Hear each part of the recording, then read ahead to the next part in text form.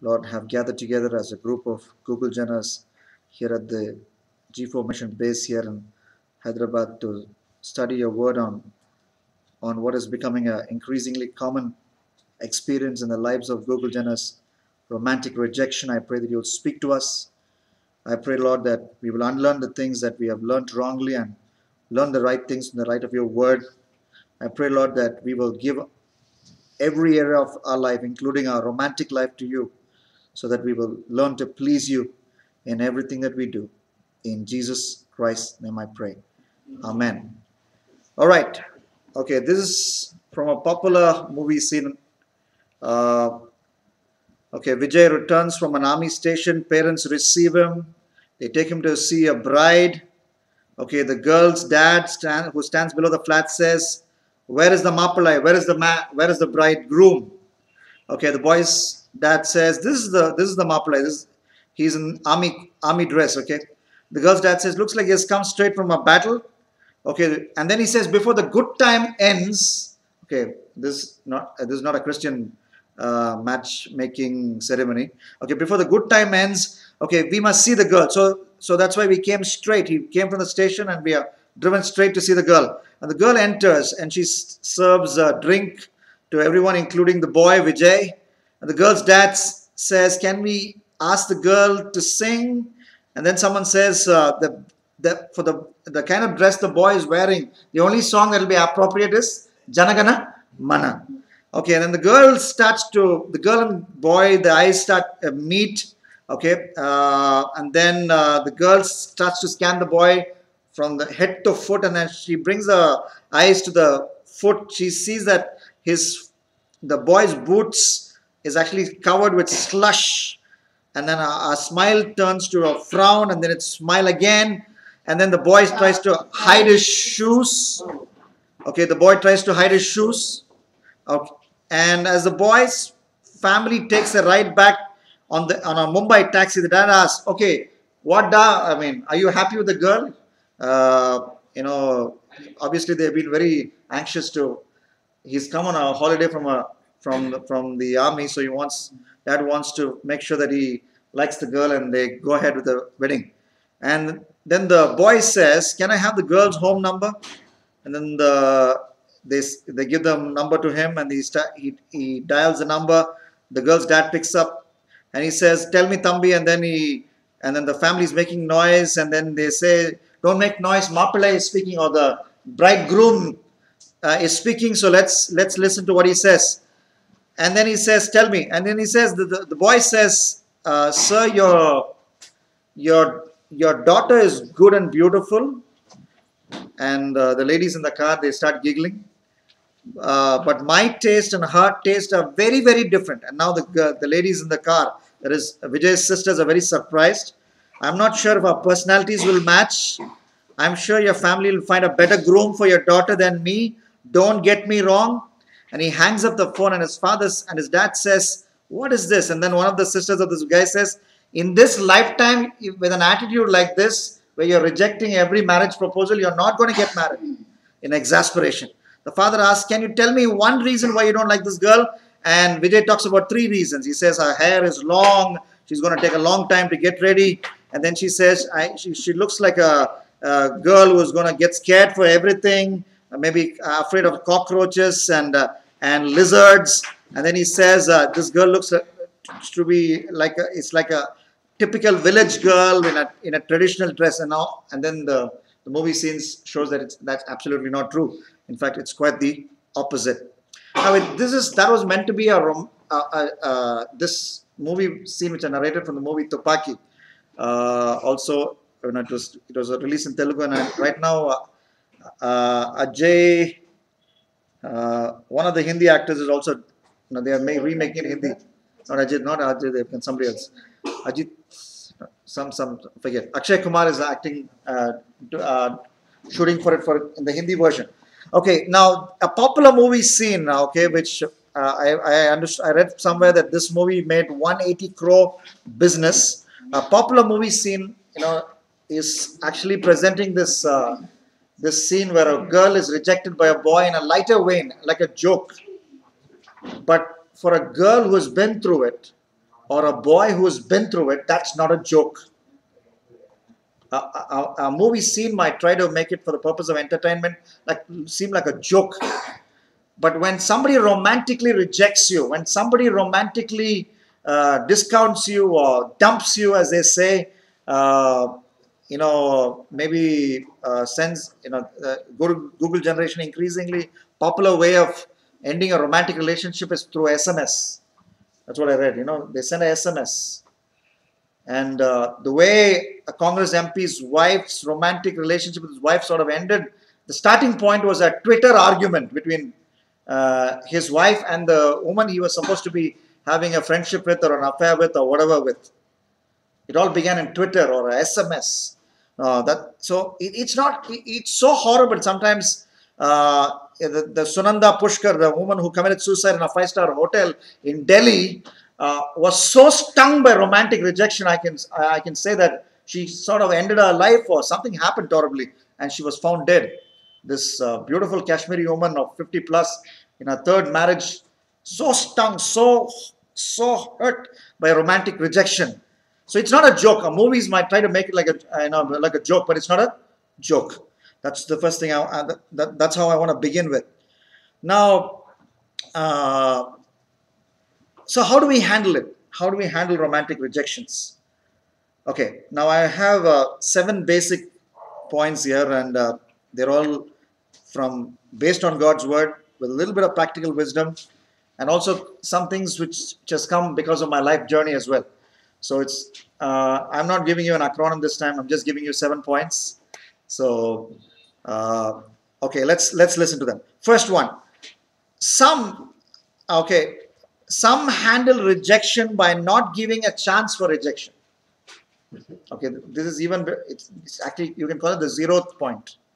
Some handle rejection by giving no chance for rejection, and they think they are very smart. They think they are very smart. So that is why I'm especially addressing maybe people who are on the wrong side of 30 or no, it's not a wrong side. Every side is right side if you're a believer. Okay, you're growing in age, but yet you don't want to think seriously about your romantic life. So, if your parents start to propose a girl for you or a boy for you, you say no, and then parents may say, okay, you marry whatever you like, and you don't want to choose yourself. And this is especially a boy problem as such, because it's still a tradition. The boy proposes to a girl. But now I want us to read a portion of scripture which is like a basis for this entire study. Let's turn to 1 Corinthians chapter 7. 1 Corinthians chapter 7. Apostle Paul was a very practical pastor. He addressed various issues, including the issue of marriage. He didn't only talk of spiritual stuff. That's why we in the Bible study, we not only do Bible books, but we also talk practical stuff. So here he's talking about widows and what they should be doing with their life. 1 Corinthians chapter 7, verse 39. 1 Corinthians 7, verse 39. Would you read it, please? A wife is bound to her husband. A wife is bound to her husband. As long as he lives. As long as he lives. If her husband dies. She is free to marry anyone she wishes. She is free to marry anyone she wishes. But only if he loves the Lord. But only if he loves the Lord. I have the NASB. It says, wife is bound as long as a wife is bound as long as her husband lives. But if her husband is dead, she is free to be married to whom she wishes, only in the Lord. Now, in this passage, some of you have heard me say this, is the only non-negotiable biblical condition for marriage. Okay, when you work in a corporate company, there is something called NNB. I worked in a corporate company for some time, a couple of corporate companies. So I understand this from first-hand experience. NNB, non-negotiable behavior. So if I was speaking to a customer and the customer uses abusive language, I cannot abuse him back. If I abuse him back, that is non-negotiable behavior. I'd be sent out of the company. My badge would be taken off, and I'd be walked out of the office immediately. I would lose my job. Now, when it comes to choosing life partner, there's only one non-negotiable condition. What is that? As a believer, you marry another person. And here, of course, the context is widows. But moment a woman loses a husband, she's a single woman. She's a single person. So what is God's rule for single persons? They can marry anyone. Literally anyone. Younger than you, older than you. Okay. Anyone but in the Lord. Taller than you, shorter than you. Okay. Now, of course, some of you are raising your eyebrows. Okay. Obviously, a girl cannot marry another girl. The Bible doesn't support lesbian relationship. A boy cannot marry a boy. Bible doesn't support homosexual relationship. Okay. Now, apart from conditions like you can marry anyone whom she wishes. So here is the Bible is actually is especially talking to mature believers. I'm not talking to, and this message is not addressed to my son who is in fifth standard, okay, in a school. So he can't go up to class tomorrow and say, okay, the Bible says I can marry whomever I wish, but only in the Lord, and look at a believer girl in his class or a Christian in his class and say, okay, I'm going to get married to this girl, so let me start dating her from tomorrow morning. No, that's not what I'm saying. But I'm talking to mature people, people with a job, people whose parents are talking about marriage, okay, and it's time for you to choose. You know that, okay. So what does the Bible say? Paul sort of says, okay, like somebody, okay. You might sound very spiritual. Lord, show me your will for my marriage. Show me your will for my marriage. I give you my will, Lord. You choose for me. God says, thank you very much. I give the will that you have given me back to you. And with that free will, you choose a girl. Because the Bible says, whomever you wish, but in the Lord. Now, when the Bible is so clear, there are so many young men especially. And my wife and I have been youth ministry. We, oftentimes we get requests. Not that I'm. Sometimes I oblige. Sometimes some good things have happened because we have acted on those requests. So this is the common scenario across cities, pan India. Okay.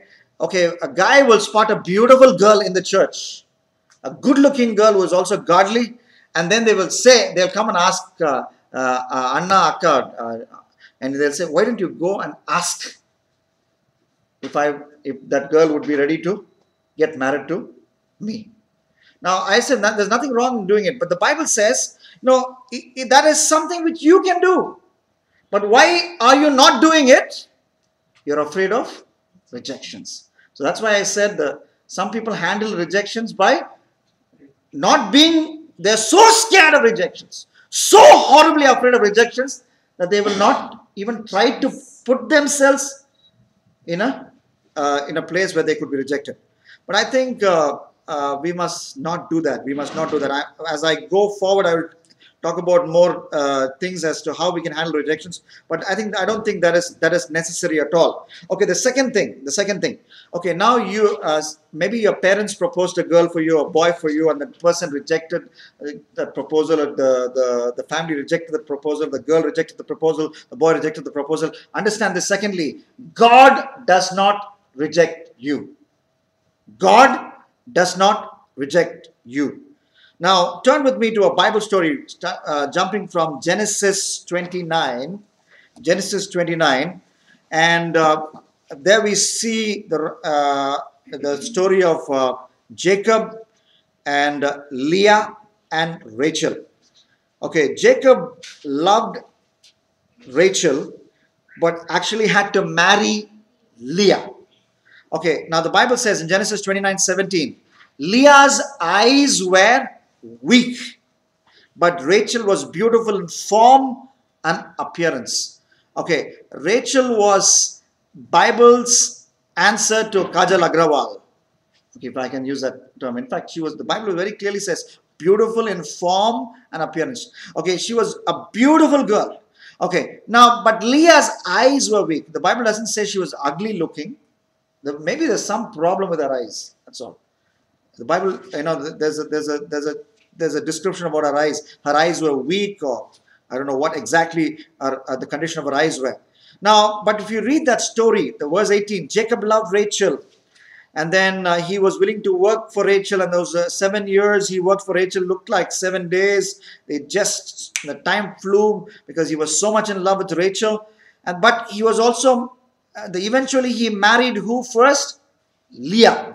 Okay, and in fact, the problem would not even have started if he had talked with his wife on his first night. But this guy was so busy beginning the business, it looks like he didn't even talk with his wife, or where there was no lighting. I don't know what the problem is. Now, I don't know. Only in heaven I'll know. Now, he, for reasons best known to him, okay, he had the first night, and he understood only in the morning that the girl he slept with was not the girl he loved. In fact, which means they throughout the sexual act they didn't talk, which is actually a travesty, because sexual act is supposed to be something which you give to the other person, and you seek the preference of the other person and not your own selfishness. Okay, I won't go into that because this study is not about that. Now, but then he eventually married Rachel, so he ended up having two wives. Again, this is not the ideal situation. This is against the original plan of God, because God created one Adam for one Eve. But anyway, he's living with two women, and his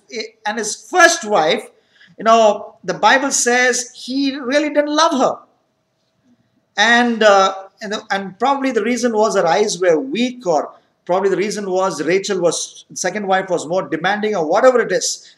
Leah was rejected, and what happens? What happens? What does the Bible say? God, look at verse 31. Can you read that for me, please? Because Leah was unloved. But because Leah was unloved, the Lord let her have a child. The Lord let her have a child. While Rachel was childless. Rachel was blindless. Am I saying every couple who don't have children, God has closed the womb of the woman? No. But in this story, we know for sure 100%. Why Rachel did not bear children?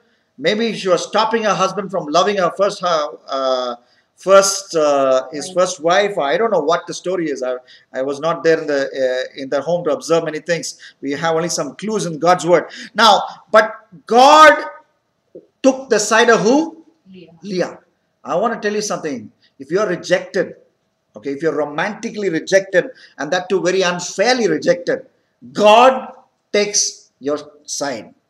God takes your side. The God of Leah is not dead. He is alive, and he's the same God, and he takes the side of those who are hurt from romantic rejections.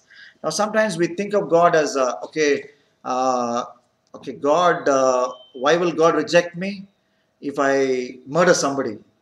Why would God hate me? Why would God?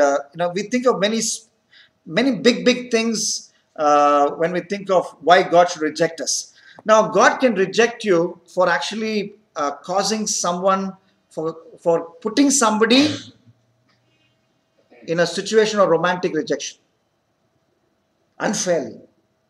In fact, that's why God moved away from Rachel and in fact took the side of Leah. And then the other side of the story. Now, you might be crying and you might be wondering, is there anybody in this whole wide world who understands what I'm going through? Because this boy, I'm talking about an arranged marriage setting where, you probably dressed up and you decked up and you served coffee with the boy, and the boy rejected you for no apparent valid reason. Okay, there are some valid reasons why in fact, you may have to reject even after so many things have happened, including that pen partal, as we say in Tamil, or the pelli chuplu, as we say in Telugu. Okay, there can be reasons to reject.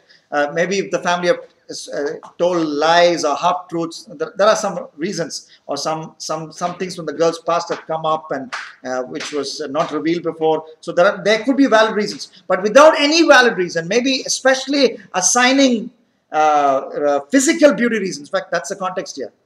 That's the context here. The context here is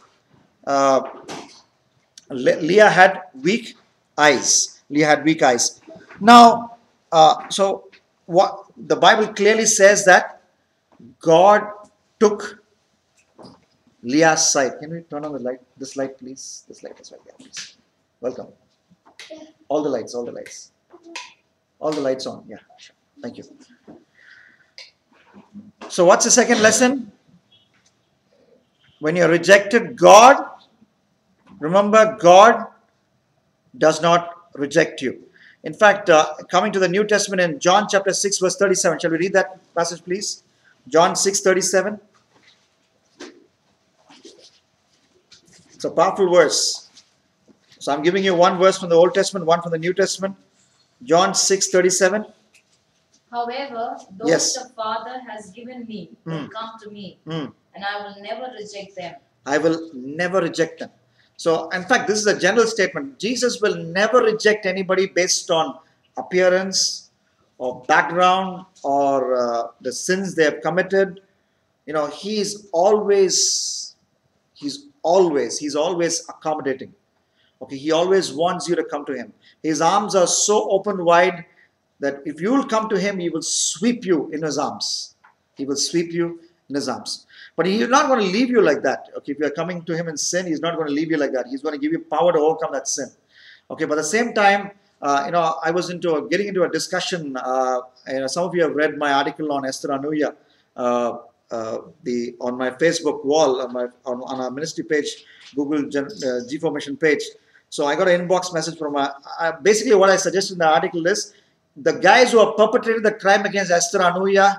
Okay, if they repented, Jesus would forgive them and they can get to heaven. They may go to jail on this earth, but they'll get to heaven in eternity. No, for somebody, that was a big scandal. In fact, I didn't get into a long discussion, with that person, but I understood that this was deeply troubling. Did I mean what I wrote? Exactly. You can commit a crime billion times more worse than that. But if you will come to my Jesus, he will not reject you. That's the gospel of grace I preach. But he's not going to leave you like that. But you need to change. You need to repent. And his love will change you. Okay, now the context here is romantic love, which means, okay, you're hurting and you think this girl has rejected me. Okay, now maybe let's say that Jerusha has rejected me, but Jesus will embrace you. Let's say Christina has rejected you, but Christ would embrace you. So forget about it. And that's all needs to matter to you at that point in time. I do not know if this brings any comfort to you, but I think it should bring comfort because the God who made the whole world, the infinite God, the creator of the whole universe, the biggest person on this earth says, I love you. In fact, how would you feel if a pretty looking lady, okay, let's say, when we talk about 50 years and above, still pretty, people talk about Sri Devi, people talk about Hema Malini and all that. Let's say, Hema Malini or Sri Devi comes up to you and says, you look good. In fact, I love you. Won't you feel a little bit of high? Now, I'm talking about a God who made every beautiful person, every beautiful woman on this earth. And he says, I love you. It doesn't matter who rejected you. I love you. So, that helps us at that time when we go through romantic rejections. Now, thirdly, understand, third reason, third thing that we need to keep in mind when it comes to handling romantic rejections. Understand there are biblical reasons for someone to reject you. Now, I'm talking about an arranged marriage setting. For example, there are two believers, okay, and say a proposal is made either, let's say, through an email or through a Facebook or through a phone call or through a third person. A proposal is made from one family to another family, and both the families are believers. Okay, biblically, there is no, there is no reason for these are two believers, arranged marriage. Okay, but let's say you're the girl and you hear a no from the boy's side. You think, okay, I'm a Christian, he's a Christian, I'm a believer, he's a believer, I work in a tech field, he also works in the tech field. Okay, both of us, economic background is same and many things match. Okay, and then you hear a no. You don't have to. Sometimes people take that to heart whenever they get a romantic rejection of any kind. Even in a arranged marriage setting, people take it to heart. Understand there are biblical reasons why a boy may not say yes to a proposal. In fact, I did not say yes to every romantic proposal I got. I had to say no. Why? Okay, because I understood from the Bible, when I choose to marry a person, I must marry not only a believer, but somebody who has the same passion for the Lord as I have. Okay. Because in the Bible I read about, from the Old Testament, we have the example. If you read 2 Chronicles chapter 22, chapter 23, and we're not going to read that passage, but 2 Chronicles 22 and 23, we read about a priest called Jehoiada. Okay, and Jehoiada was a priest in a time of, in Judah's history where Jehoiada, okay, how will you pronounce it? Jehoiada or Jehoiada? Okay, Jehoiada, how are you? Jehoiada. Okay. Now he's a priest. Now we read about him in 2 Chronicles 22. Now he was a priest in Judah's history when not even there's only one baby from David's line was alive. Okay. And that was King Joash. Baby Joash. And his wife, her name was Jehosheba. Now she, with the help of a nurse, with the active cooperation of her husband, they worked together to save the last male child from the line of David. Why? Because God's promise is that a baby from David's family will rule Judah forever and forever. Now only one baby was surviving. So here is a husband and wife working together to build God's kingdom, do the work of God. So which means, the Bible doesn't record how these two met and got married. But I do understand they had a passion to build God's kingdom together. Okay, now on the other hand, we have Lot and Mrs. Lot. Now, Lot, he wanted to run away from the city of Sodom and Gomorrah, a city famous for the sin of homosexuality. God decides to send rain on that city, and God asked him to run away from that city. Lot ran, but his wife wanted to turn back, to have one last look at that city. Probably she wanted to continue staying in that city. I don't know why she didn't want to run.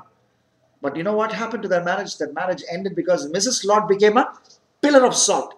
Now, you need to choose what kind of, you don't want to marry somebody like Mrs. Lot, but you want to marry somebody like Jehosheba. Or, you want to marry somebody like Moses. I think I've talked about Moses and Zipporah. When God wanted to kill Moses, his wife exactly knew why God wanted to kill her husband. And she rectified the situation. And somebody had to be circumcised. The baby in the house had to be circumcised. So immediately Zipporah circumcised the baby and God's anger withdrew. So here was a woman who exactly knew why God was upset with her husband. So what am I saying? Look for somebody with the same feverishness that you have for the Lord as you have, and get married to that person. Now I can honestly tell God, when I married Divan, that was at the topmost personal thing on my list. Now I come from a caste which is so stubbornly most of the time wants to marry within itself. Okay, Ivan was not from my caste, but I said, throw that into the dustbin, because that's an unbiblical thing. Okay, then what attracted me was even before she met me, she made a commitment to serve God full time in one of the camps she was part of in our school. Of course, I also made a commitment like that when I was still in school in another camp. Okay, so that's one thing. That's one thing. In fact, I could not believe when I first was talking to her. A beautiful girl, a godly girl, had actually committed for full-time ministry. So that was that initial thing. In fact, at that point in time, I was not even thinking of, I was not even in the zone to think whether this girl fair or dark or tall or short. No, those things were not even at the top of my mind. What was on top of my mind was, here was a girl, okay, who has committed for full-time ministry, okay, who is coming to the fellowship I go to. In fact, I attended a fellowship in Chennai called Students for Jesus, and she used to come, and that's when I also started getting proposals through my parents, and I knew I had to make a choice. So that's what led us together. But at the same time, I also mentioned that I rejected some proposals I got. And the reason is, maybe I felt, I may be wrong there, only eternity, I'm not judging anybody, but the biblical reason that came to my mind was, okay, I must marry a girl who is as feverish for Jesus Christ as I am feverish. So that's the thing. So don't take it personally. Don't take it personally. For example, God will not call everybody to come into full-time ministry.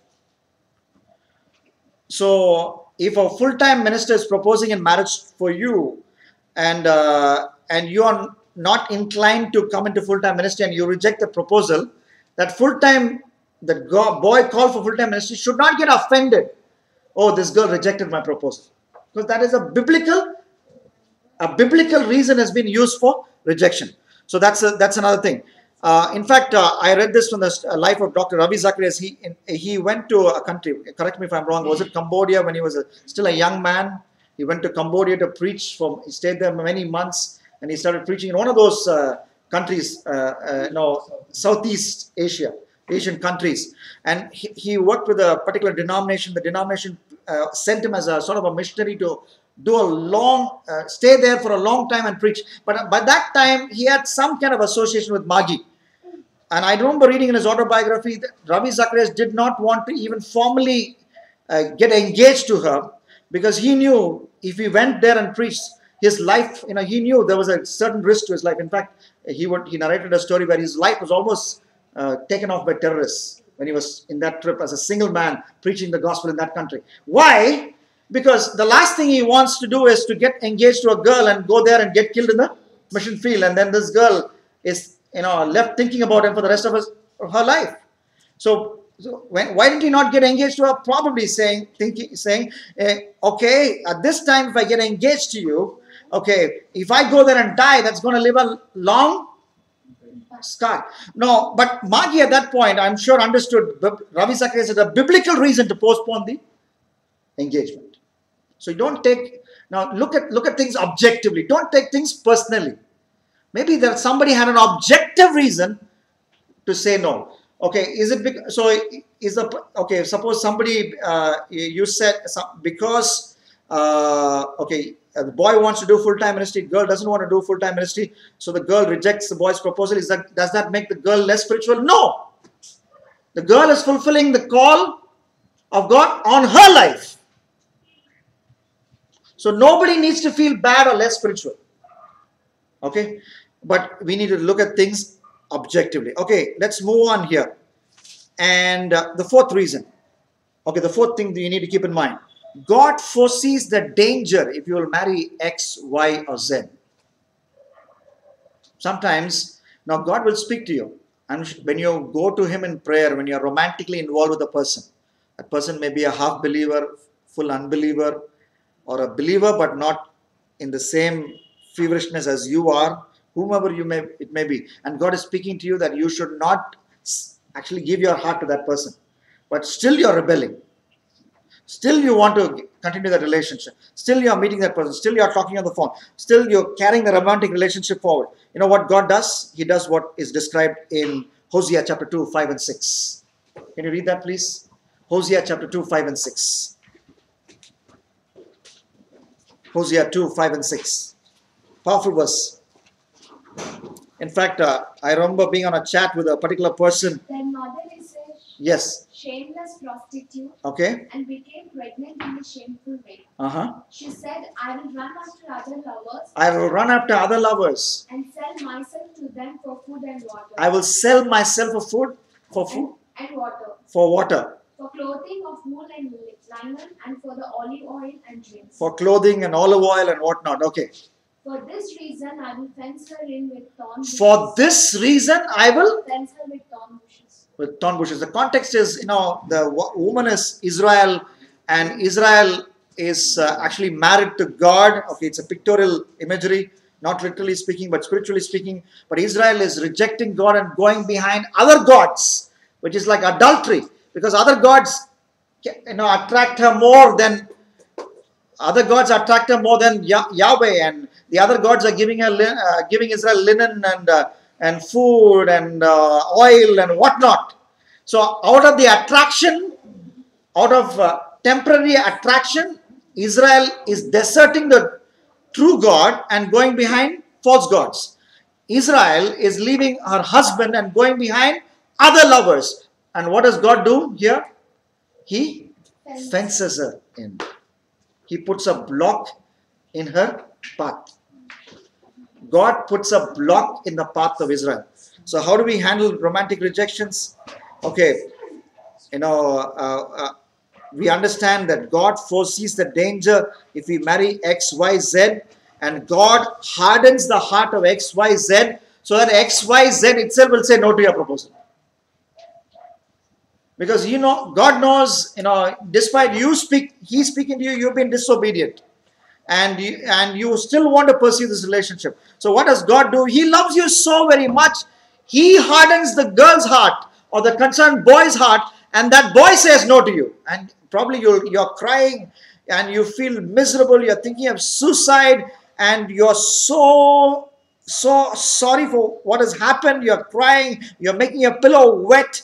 And you're saying, Lord, why did this happen to you? But you know what? God says, you will cry for a few weeks, but I don't want you to cry for a lifetime, because that's what will happen when you marry that person. And not only that, you will be away from my will.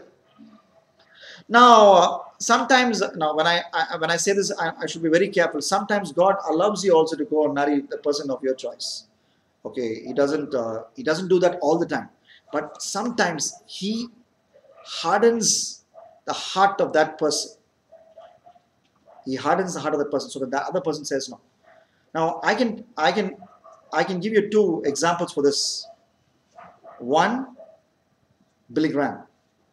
Billy Graham, when he was in college, okay, he loved a girl called Emily, Florida Bible Institute, I think, if I'm correct. Billy Graham was so head over in heels in love with this girl called Emily. And when the going rate was 25 cents for a corsage, which is a ring corsage, okay, Billy Graham bought a 50-cent corsage for her. This is 1940 or 1950. But she still chose Billy's best friend. She rejected Billy and chose Billy's best friend. Why? Because God saw the end from the beginning. Because God knew in the whole wide world there wouldn't be a better choice to be for the position of wife of Billy Graham than Ruth Bell Graham, a woman who stayed at home and raised 5 godly children, one of which is Franklin Graham, who came to our city and preached the gospel to over 80,000 people 2 or 3 years ago. So powerful. Okay, a woman who stayed back and raised godly children, a woman who was Billy Graham's best critique always. Okay, a woman who helped Billy Graham be stable and be so down to earth and so humble. A woman who kept Billy Graham so humble, so much so, once he told a reporter, he would ask God, the first thing he'll ask God when he reaches heaven is, why did you choose me to be the preacher who preached in person to the maximum number of people in all of history? Why did you not choose somebody else? A woman who kept him so humble. So, but how did God do it? He hardened Emily's heart so that she would like somebody else. Now, there was a time in my life when I thought a particular girl was God's will for me, and I was so using all the creative talent that I had, writing letters and, poems and expressing my love for her. And I would not forget the day when I was still in Bible college, when I got an envelope, and when I opened the envelope was all torn pieces of a paper, and I thought the paper looks familiar. Oh. I woke up 3 o'clock in the morning and sat down and wrote poems for that particular girl on this paper. Now that has come in. That's couriered back to me in tone. No, if I told you I was happy, I was praising God. No, I was not praising God. My heart was like that, torn into so many pieces in that paper. Then it took me some time. Then I went back home and Then I have to write to the next yeah. Write to the next Not yet. That's where my wife even gets me wrong. I was really hurt. In fact, you should have seen me how hurt I was. Then I had some baggage which related to this in my house. And so I went I grew up in Vellore. There is a moat around around the fort, there is a water body. I went and I threw everything, every reminder, every photograph. In fact, I'm not talking about a physical relationship I had with somebody. And I just thought this particular person could be a possible life partner. A life partner for me. And I felt it was God's will. And In fact, I am no patch on Billy Graham, but even Billy Graham writes in his autobiography, he was so sure Emily was God's will for him. So sure. Okay, and I was very sure. But what is the only way God at that point in time, he knew that Evangeline would be the best life partner for Duke. And the only way that's going to happen is he's going to harden the heart of X. Harden it so much that she would actually tear up all the love letters I wrote to her and courier it back to me. But didn't I told your letter, no? That's fine.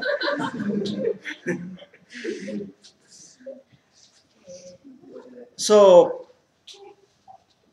I hope you're with me in this reason I'm talking, this way to handle God's. So God foresees the danger if you marry X, Y, Z. In fact, now when I'm saying this, I'm not making any other person, the person who rejected me, a less spiritual person. No. It's just how God guides each heart. So we need to see things objectively. Because God has called each one of us for a special role. I think I've often mentioned that God has given us a talent and God has given us a task in His kingdom. So the life partner we choose often will decide how well we take that talent and go to that place in God's kingdom and execute that task. So, God gives us a choice, but He also knows who may be the best person to fit that choice. But so we need to spend time with His presence, asking God to lead us to that person. But still, we need to use our free will to choose that person. God will not choose that person for you. Okay, so God sees the danger if you marry X, Y, Z. So that's why He blocks your path. In Hosea chapter 2, He blocks the path of Israel. And so that the Israel will not continue, its flirtatious relationship with several other men. Okay. All right. Now that's the fifth thing I want to talk about: handling romantic rejections. Okay, God has someone for you. Okay, God has someone for you. Choose that person, even if that person is not perfect. Okay, you may have sort of come out of a romantic relationship, rejected, or maybe through circumstances out of a romantic relationship. Now you must understand, God has someone for you. And you must choose that person even if that person is not perfect. Now I can't give you a better example for this, greater illustration for this than Ruth. Now look at Ruth chapter 2. Okay, now we know what's happened to this woman. Okay, she married a man passed away, and probably she's thinking, why would my husband pass away? Why would I be a widow? Why would when I'm still young, I don't know how old she was, maybe 20s or 30s or 40s, we don't know. When I'm still young, why would my husband, after living with me for only 10 years, pass away? So here is a woman who is robbed of a romantic life. Okay, but look at what happens to her in Ruth chapter 2. Okay, and look at verse 3. Verse 3. Verse 3. So she set out and went. Okay. She happened to come to the part of the field belonging to Boaz, was a clan of Elimelech. The Bible says she happened to come, which means here is a woman who doesn't have a romantic relationship. Maybe she's having some hurts, but God guided her steps. The Bible says happened, but God guided her steps to the field of Boaz. And there she meets Boaz. In fact, Boaz starts to talk with her. I can imagine a woman who's been married for 10 years, okay, having experienced all the blessings marriage brings, a husband who's always doting over her, talking with her, and making her feel special, and and here is a man who is straight away doing that. Straight away, out of the blue, he's straight away doing that. Okay, I want to tell you how Boaz communicated with Ruth. Okay, he says, in fact, he offers a lot of tips to guys, in fact, as to how they should talk with a girl they are romantically interested with. Okay, Boaz talked with her like a brother. Okay, if you read 2nd chapter 8 to 14, he says, glean here in my field only. Don't go out to other fields. There are other men there, like a protective elder brother. You be here, don't go there. So he talked to her like a brother.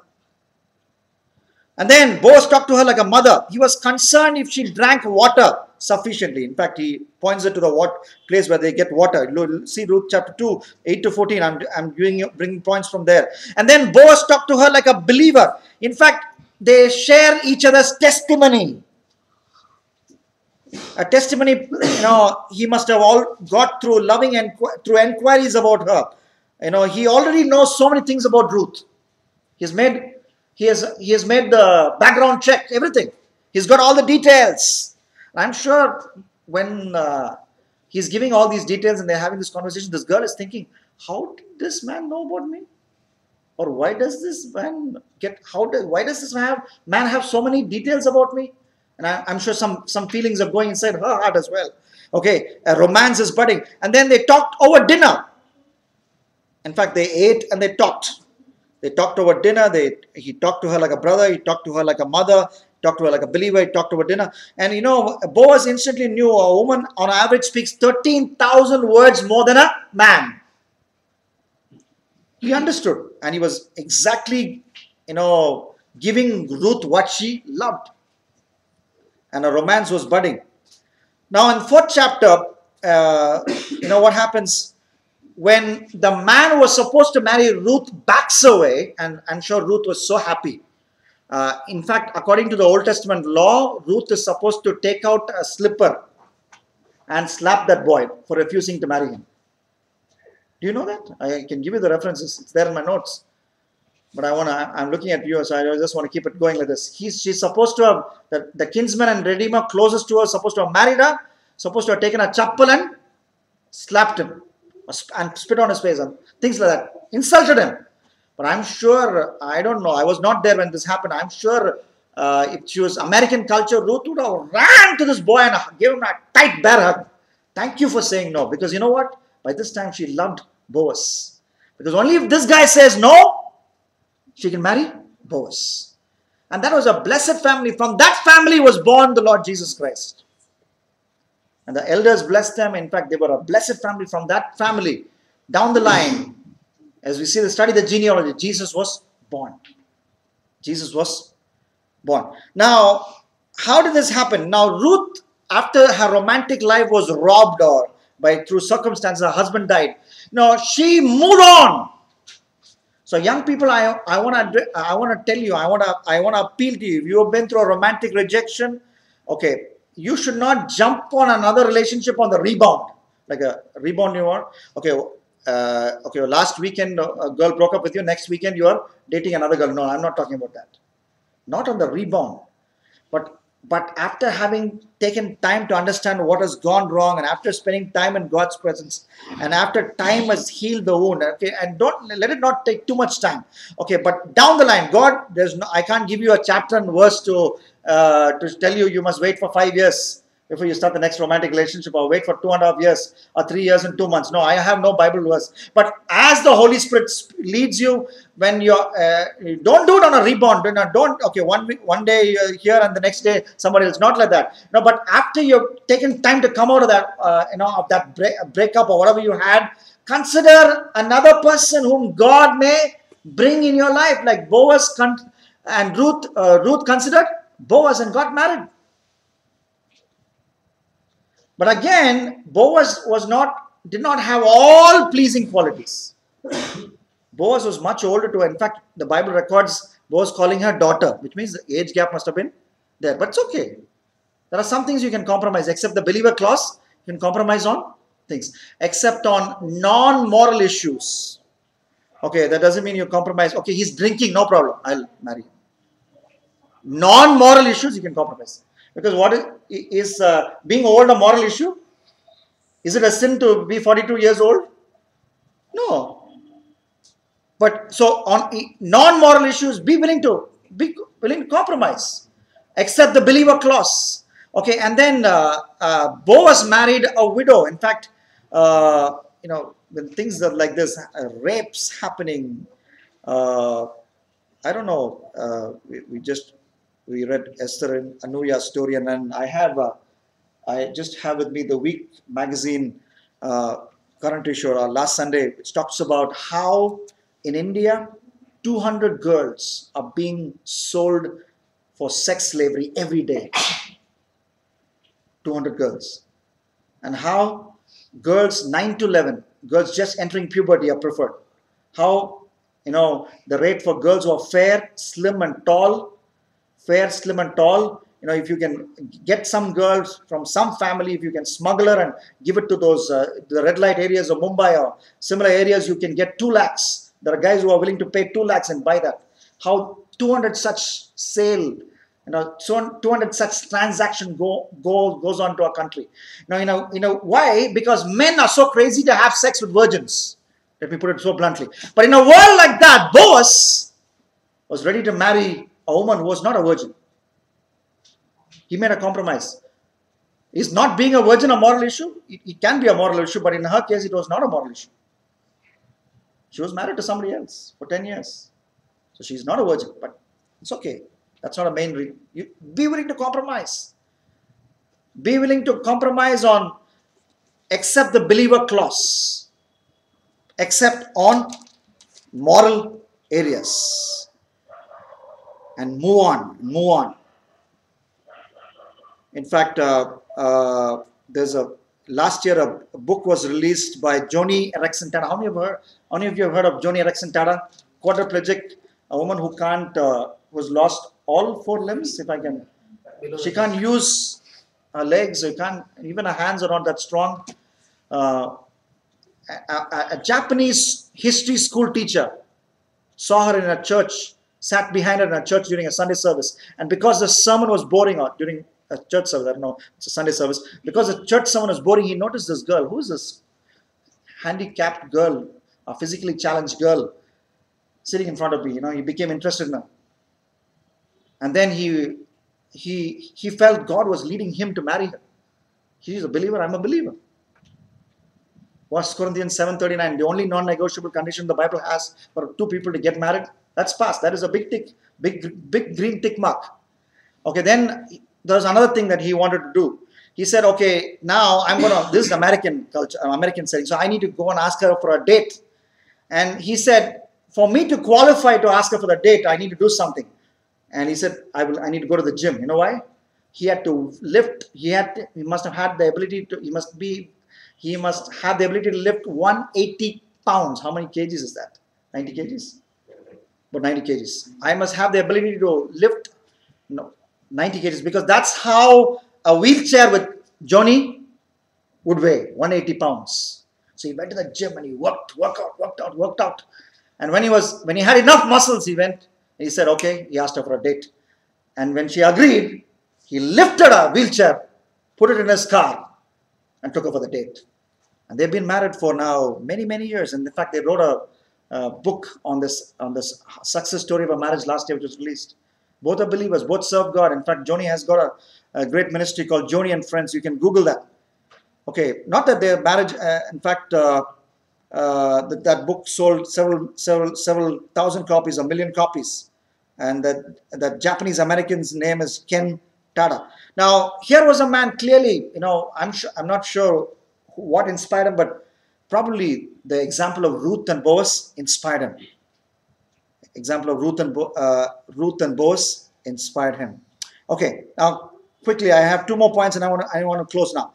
Don't rebel against God because you are rejected romantically.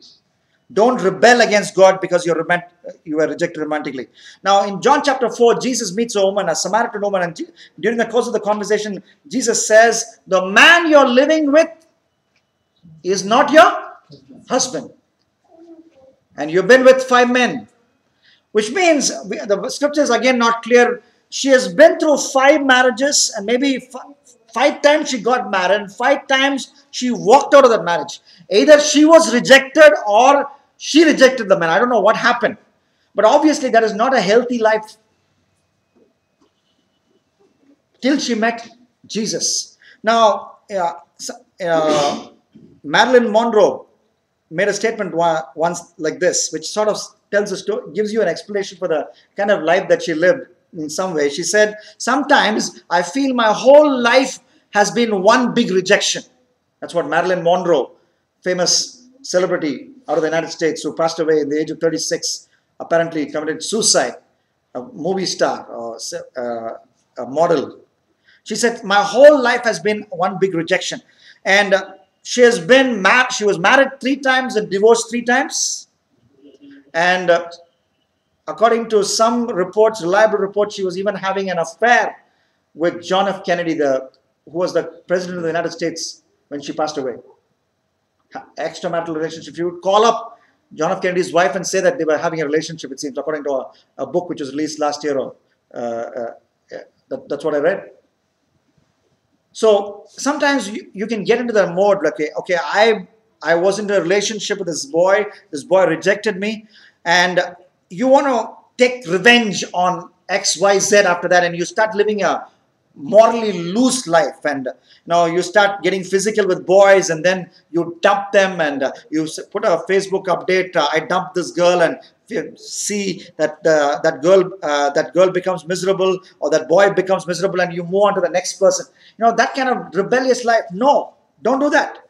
And that's why, because you might want to get revenge for your rejection, but that's not going to ultimately heal your wound. That's going to make your wound even more worse, and you're going to bleed more profusely.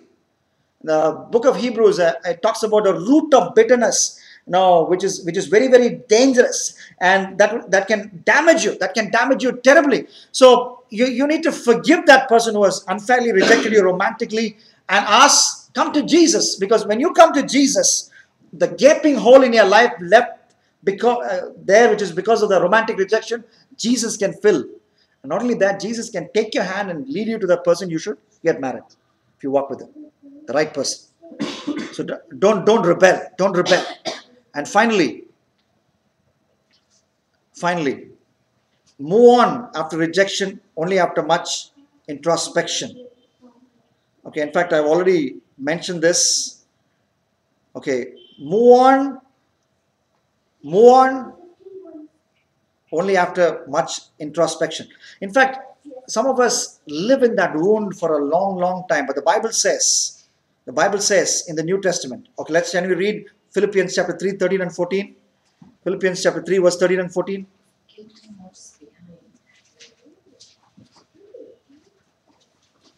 Quickly, Philippians 3, 14. I did not consider that I have made it my own. Okay. But one thing I do. Yes. Forgetting what lies behind it, straining forward to what Yes. lies ahead. Okay. I press on toward the goal for the prize of the upper call of God in Christ Jesus. Okay, Paul says, I'll forget what is behind and press on towards the goal Christ Jesus has called me. In fact, if anybody forgot what was behind him, it is Apostle Paul. Because when you look at his past is horrible. Because he was a persecutor of Christians, a man who persecuted Christians. In fact, I think he pulled the hands of women and children, and man he was an enemy of the gospel, but he put away all that to become a great Christian statesman, a man who wrote so many books in the New Testament. And in fact, Paul is talking about a spiritual life here, but that is also an example for us in a romantic life. We need to forget. We need to, all those things, practically, which means, okay, everything that reminds you of that relationship, break it, throw it away. If that cell phone, if you're still using the cell phone which your ex-girlfriend gave you, now I would say, and that brings reminders, throw that cell phone out. Delete. If you're using a particular email account to chat and get on G-Talk with a person, close that Gmail account. Do something drastic. Turn away. Take a U-turn. And then after introspection, move on. In fact, some people think, okay, a girl has rejected me, which means everybody is going to reject me. No, that's not true. Everybody will not reject. In fact, we should not generalize. In fact, that was Peter's mistake. Peter's mistake was generalizing. In fact, Peter would not eat with Gentiles. Peter would always keep a distance from Gentiles. Why? Maybe he was something influenced him. Maybe a bad experience, but in fact, Peter could not take any support from the Bible to keep away from Gentiles, because the Bible says in Genesis 12:1, through you, Abraham, I will bless all the families of the earth. So obviously not Bible. Bible is not his support. Some prejudice he had. So he would keep off. He would keep off. And he would think all Gentiles are bad. Or maybe he had some rough times with some certain Gentiles. So, but then God spoke to him, and God spoke to him through a dream. Paul spoke to him directly, confronted him. In Galatians 2, Paul confronted him. He said, you need to change this attitude, Peter. And God spoke to him through a dream. Kill and eat, Peter. Don't call what I've called holy, unholy. And then Peter slowly learned. So, if a boy rejected you, doesn't mean all the boys are bad. So, if a girl rejected you, doesn't mean all the girls are bad. So, take away, unlearn all those things. Take your time and then move on. Move on.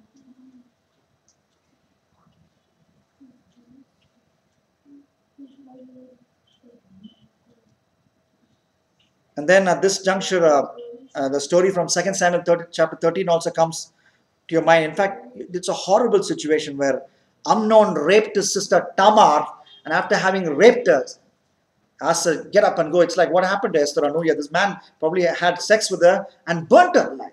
Can you imagine?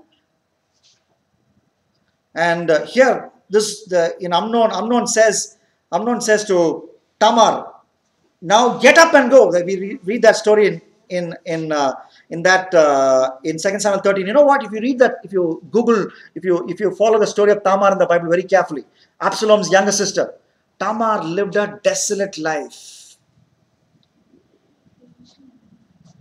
Tamar, maybe there are, I don't know, through the internet, or some of you here, some of you may be Tamars, because you're not forgotten what happened to you. Was it? Maybe it was a mistake, perhaps, to, I don't know, was it a mistake that she got raped? I don't think so. The prince raped her. But is there life after rape? Yes, there is life after rape. She has to just trust God and cling on to God. In this whole wide world, God would move the heart of a young man who will be willing to marry me. It's also a question of trusting God.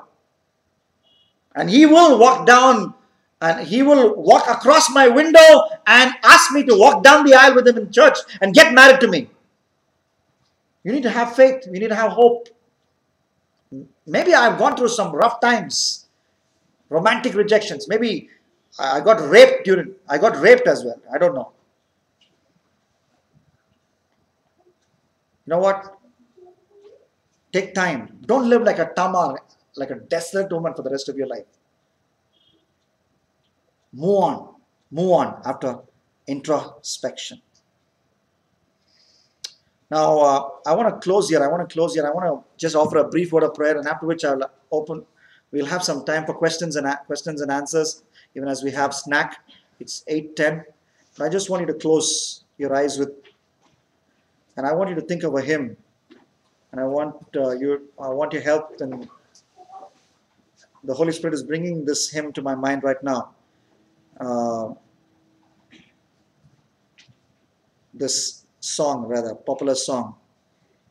Crucified, laid behind a stone, he lived to die, rejected and alone. Jesus was rejected so that even though you may be rejected romantically on this side of eternity, he'll give you the power to handle that rejection. So whomever you may be, whatever you may have gone through, you've been through a romantic rejection, somebody has dumped you, somebody has left you high and dry, weeping, I appeal to you to come to Jesus, because he was rejected and alone. In fact, his own father, within quotes, rejected him because the father forsook Jesus for a greater cause, for a greater good. That's why Jesus cried, my God, why have you forsaken me? Jesus was actually the Father forsook Jesus. Why?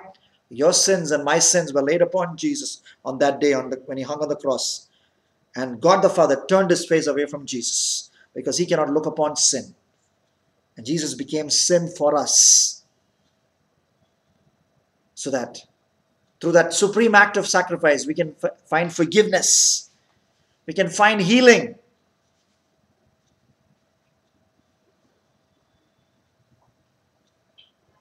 and the Holy Spirit is speaking to me right now. Some of us, are in a romantic relationship, and that relationship is not taking us anywhere. But just because we are so scared of rejection, we give perks to our partners. We get physical with our partners. We allow our partners to touch us in places which we know they shouldn't be touching us. Why? Why do we behave that way? If I don't offer this to him, he will reject me. I want to tell you, young friend, let him reject you. You don't have to be in a relationship like that. First of all, it's a sin against God. Ezekiel 23 talks about that kind of relationship, people who are in that kind of relationship, and how God called that whoredom, prostitution. Ezekiel 23 talks about it. You don't have to be in that kind of relationship. You don't have to get physical to keep a relationship going because you fear rejection. Come out of it. Come to Jesus. His word says, I will never reject you if you come to me. He'll embrace you. And he will heal you. In fact, yes, he can heal wounds. Yesterday night, I saw a TV show of a man who was rejected by his family. He was on the roads and he had a wound, and that wound got septic, and they took out, I forget, 5 kgs of worms on his womb.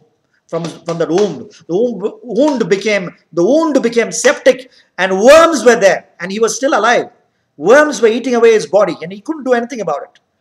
This man lived in a particular town in Tamil Nadu. I saw that in a TV show last night. Worms. And then a social worker who was trained by Mother Teresa's ministry in Kolkata saw him and offered to clean his wound, and he took out 2 kgs or 3 kgs of worms from his body. You know what? Jesus can heal that kind of wound. In one word, Jesus can speak a word of healing. That wound would be gone. He can do that. He also can do another healing. He can heal the wounded heart. The wounded heart. You feel that a boy has been very, very unfair. You're thinking, why did she show me so many positive signs? You're still smarting in that wound. Come to Jesus and offer that wound to Jesus, and he will dress it up. He will heal it. He'll apply a balm which was produced on Calvary's cross. He'll apply that balm and heal you completely. Completely heal you. And time is also a healer. We understand that. And after that, he will lead you to the right person. A Jesus follower who is as passionate for Jesus as you are. And you both will have a good marriage. Not a trouble-free marriage. No marriage is trouble-free. But a good marriage. A marriage which is a blessing for you and blessing for others. He will lead you into that marriage. But you should not be super choosy. Don't be super choosy. Allow the Holy Spirit to help you decide to make some compromises apart from the believer clause. If it's a non-moral issue, he's shorter than me, he's older than me, he's fat, he's extra weight, all those reasons. Ask the Holy Spirit to give you that freedom in spirit to overlook. And I've not mentioned one reason why we get rejected. Sometimes we get rejected romantically because we have overestimated how well we look. I'm sorry, it looks so very blunt, it looks unvarnished, but that's the truth. We don't need the Bible to understand that. Sometimes we probably reach to a beautiful person, and we have not looked at ourselves in the mirror, and we want to reach to a super beautiful person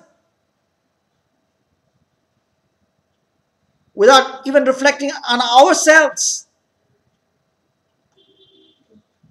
The Spirit of God gives us a sound mind. Allow the Spirit to work in your heart and give you a sound mind. A sound mind which tells you, no, this is a stupid choice you're making. It's a stupid choice you're making.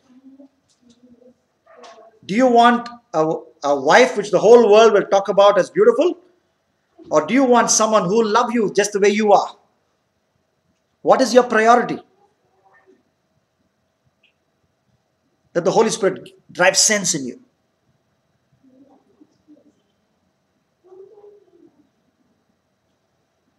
Ask the Spirit of God to speak to you right now. And right now, many of you, God has brought you for this Bible study to equip you to counsel many friends who are going through rejection. So may I ask you to remember John 6:37. Him that comes to me, by no means I will reject them. Words of Jesus. Now, John 10:10 and John 6:37. These two verses you can quote and you can witness in your corporate office. John 10:10. I have come to give you life to the full. Without Jesus, life will be empty. You may drive the biggest car and have the fattest salary. Life will be empty without Jesus. And rejection is a common experience. Romantic rejection is very common. If you meet a friend like that, you can say that I serve a Jesus who will reject nobody. And when you come to him, he will lead you to somebody who will be willing to walk the road of life with you, following Jesus. You can wrap the gospel around a rejection experience, romantic rejection experience. So God is challenging you to do that right now. Will you tell the Lord, Lord, I'm available for this ministry? How many of you will say, I'm available for this ministry? I want you to raise your hand to the skies and say, Lord, I'm available for this ministry of ministering to the hurt people who are hurting around me, my cousins, my colleagues, my neighbors, who are all rejecting, who are all smarting out of a hurt they have faced in the romantic life.